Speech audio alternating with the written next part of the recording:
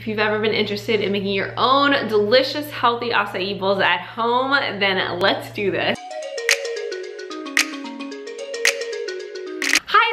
Welcome to my channel. My name is Lauren. I am talking all things plant-based, holistic health and wellness. I have 6 years of living plant-based under my belt and a bachelor's degree in nutrition. And today we are talking about how to make your own beautiful, healthy, tasty acai bowl. I'm going to talk about if they're actually healthy when you're getting acai bowls out, some frequently asked questions about acai, how to make your own perfect bowl, tips and tricks for every time to make the perfect bowl, and then I'm also going to be talking about how to source really good acai. So you might have had an acai bowl before, you might have gotten one out somewhere, you might be wondering if it's pronounced acai or acai. I didn't know how to pronounce it either.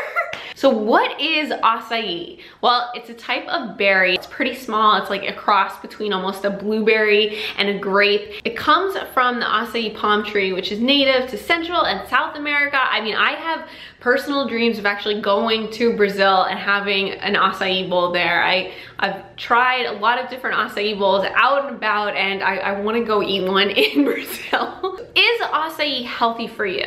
Well, on its own, the berry is extremely healthy for you. Acai can actually be richer in antioxidants than cranberries and blueberries. So these little berries are packed with these antioxidants which can help fight free radical damage in our bodies. I've talked a lot about free radicals before. I'm gonna link a video here where I go further into free radicals, but basically they are caused by lifestyle factors, they're caused by things that we eat, and they can be really damaging and cause premature aging in our body. So consuming foods with antioxidants like acai can help to fight any of that free radical damage in our body. Acai is also packed with vitamins, minerals, and healthy fats. And those healthy fats, that's why when you eat a bowl of acai, you are pretty filled up because of those healthy fats in the berry. Acai contains 2 essential fatty acids, omega-3s and omega-6s, which can play a role in helping to lower our cholesterol. These berries are packed with nutrition, but when you get acai bowls out, they might not be as healthy as you think. You start this beautiful berry that's rich in all these vitamins, minerals, nutrients, healthy fats, but a lot of times because this berry is pretty bitter on its own, juice shops and also manufacturers might add sugar to the berry to sweeten it up. So that's why whenever you're purchasing acai, you want to make sure you know what is added to it. So when you go to a juice shop, you can even ask what their acai is made from. My boyfriend thinks I'm personally crazy, but I always want to know this, so I do ask the juice shop if what acai they're using. Sometimes they will look at you like you're crazy, but I'm just always curious. So are acai bowls always vegan? This is something to watch out for when you're getting acai bowls out and about. A lot of times acai bowl shops will put honey on top of their finished bowl, so that's something to be cognizant of. If you're vegan and do not want honey, then ask that they leave the honey off. Also, I've seen this more traveling than here in the States, but sometimes acai bowl shops will add yogurt to their smoothie bowls and their mixes. So if you're unsure, make sure to ask the shop what goes into the bowl so you can keep it plant-based and keep it vegan. So let's go over the things you need to make your perfect acai bowl. First, you will need your acai. So I tend to reach for frozen acai. I love Trader Joe's has an organic frozen acai that is literally just acai, no added sugars or anything. That's my favorite to find. Sambozen, I think, also has some unsweetened acai packets you can get. Most grocery stores will have acai in the frozen fruit section. Just make sure you're looking at the ingredients. You can also get powdered acai if you can't find frozen at the store near you. I will link some powder options below from Amazon, but you want to be looking for an organic source that is just pure acai powder, nothing else added to that, but that will also work to make an acai bowl. The second thing you need is frozen bananas. So you want to do this ahead of time.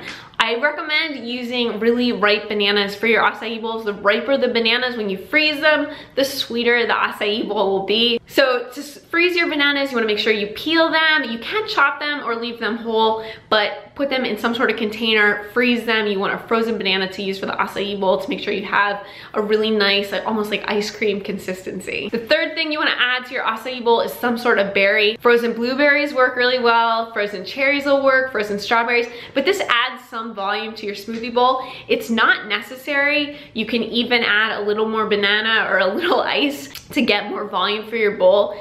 I love to add a little bit of blueberry though, sometimes a little bit of strawberry, and these berries work really well with the flavor of acai. The next thing you need for your bowl is some sort of liquid. You can use water, or you can use some sort of unsweetened nut milk, or you can use a fruit juice.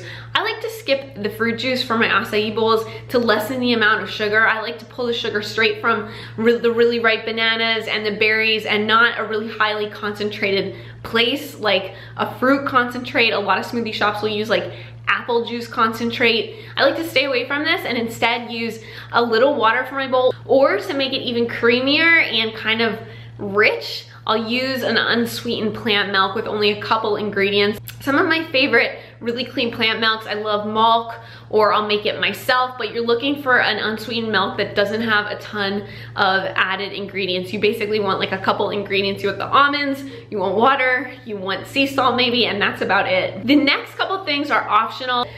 This is a little weird, but I always add a dash of Himalayan salt to my smoothies. I just feel like it pulls out the sweetness more of the berries. So this is just kind of what I do. Sometimes I'll also add a couple drops of stevia. If I make the bowl and taste it and it's not really sweet or tastes a little bit bitter, I will add a couple of drops of really pure, good quality stevia. You can also sweeten with other things. If you're gonna use a fruit juice, the bowl will be sweeter. I recommend making it first, tasting it. If you want a little sweetener and you use stevia, stevia works really well to do that. Also going to want toppings. So toppings is where you get really creative and can go wild. There's a couple different categories to think about. You have your fruit that you can top an acai bowl with: bananas, chopped mango, kiwi, blueberries.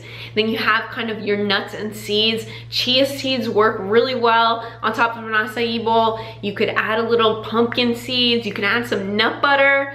Nut butter is so good on anything, right? Who are we kidding?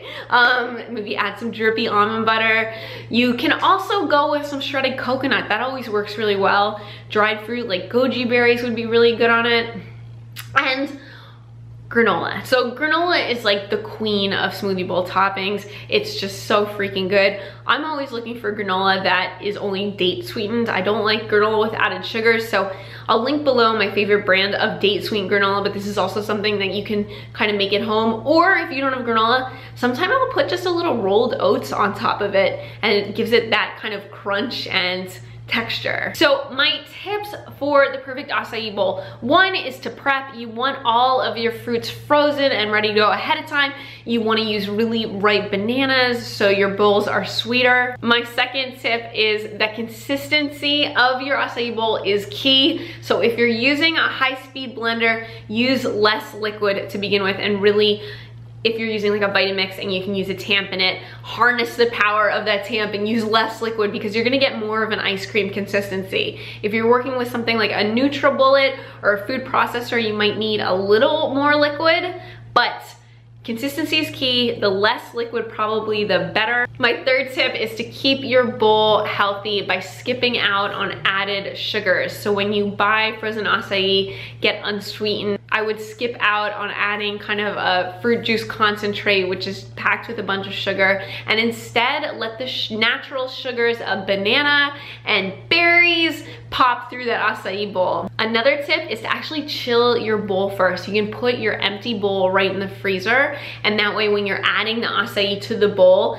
the warmth of the bowl isn't gonna melt your acai. So get a really cold bowl to work with. And my last tip is to get really fancy and creative with toppings. It's like you have your own acai bowl shop right in your kitchen. So have fun with toppings and prep them ahead of time.